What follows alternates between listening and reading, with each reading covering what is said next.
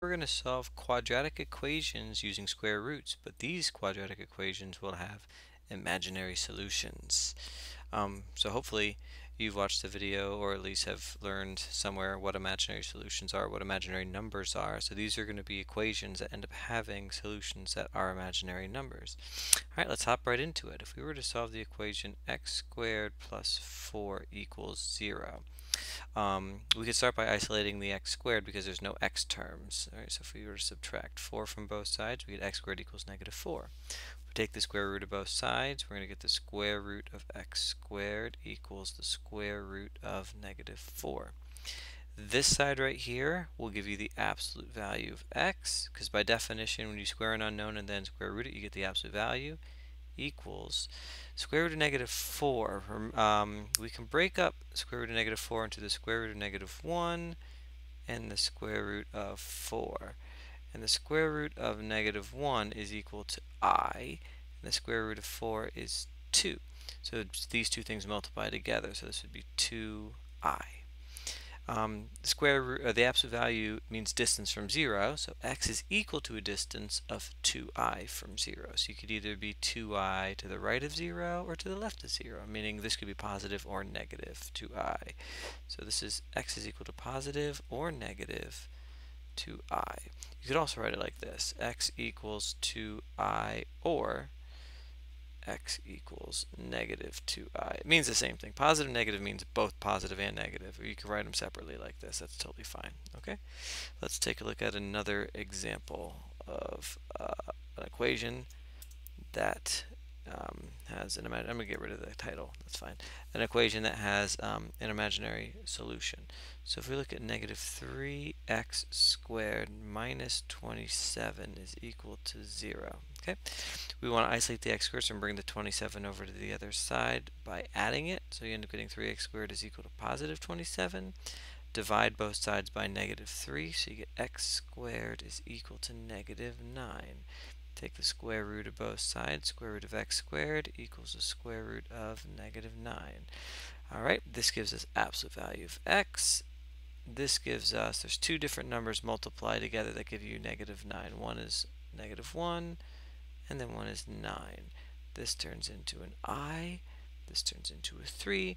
So absolute value of x is equal to 3I. Now because there's absolute values, which means this could be a positive or a negative, we don't know which one, and we have to account for both of them, x is equal to positive or negative 3i. You could also say x equals 3i or x equals negative 3i. I'm going to use this notation going forward just for, it's quicker, but they mean the same thing. Okie dokie? Awesome. Let's look at this example here where you have x squared equals negative 32. Alright, so we're going to square root of both sides. It's already nice and isolated for us. So negative square root of 32. This side is easy. Get the absolute value of x. Okay. This side, we have a couple of things, right? We can do square root of negative 1 and the square root of 32. We can break 32 up, though. 32 is divisible by a perfect square. 32 is divisible by 16, and 16 is a perfect square.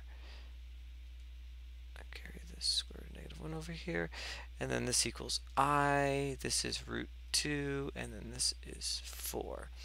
All right, so these all multiply to negative 32. That's your kind of quick check to make sure that everything's okay. 16 times 2 times negative 1 equals negative 32. So all these things are fine. This is equal to I. This you can't do anything with, and this is 4.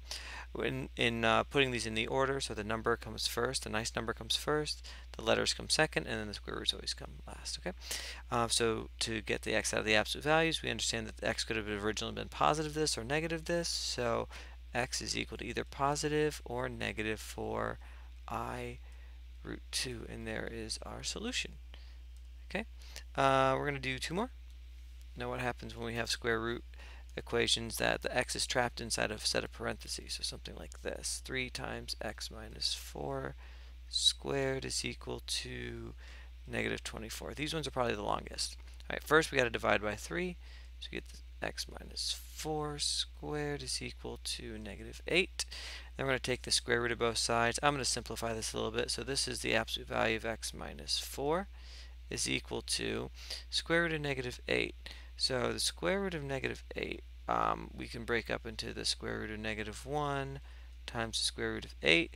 But 8 we can break up further into the square root of 4, which is a perfect square, square root of 2, which is not. So here are our three things. This becomes an I, this becomes a 2, and this becomes a root 2. Okay? So we have that x minus 4 is equal to positive or negative. Number comes first, 2, then the letter I, and then the radical root 2. Positive or negative because of the absolute value.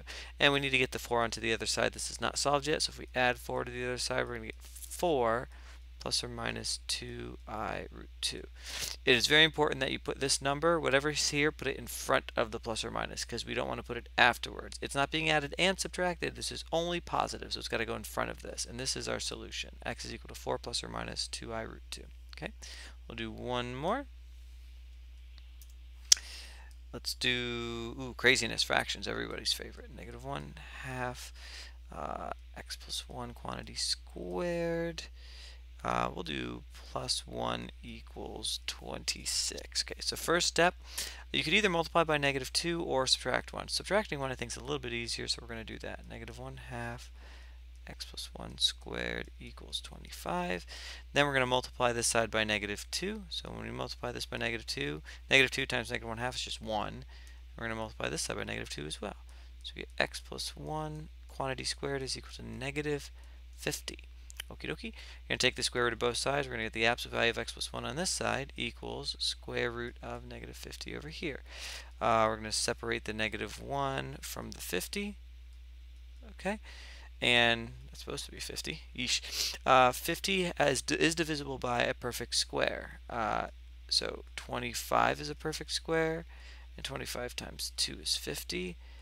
Just carry over that negative 1. So square root of negative 1 is I. Square root of 25 is 5. And the square root of 2 we're just going to leave there. So x, let's just get rid of that, because we know that it's going to be, to get rid of the absolute value, we're going to have a positive negative over here. So x plus 1 equals positive or negative. Number comes first, 5. Letter comes second, I. And then square root comes last, 2. And then we got to get rid of the 1, so we're going to subtract it from both sides. It's going to be x is equal to, when we subtract it, it's going to be negative 1. But again, it has to go in front of the plus or minus. Plus or minus 5I radical 2. There's our answer. That's it.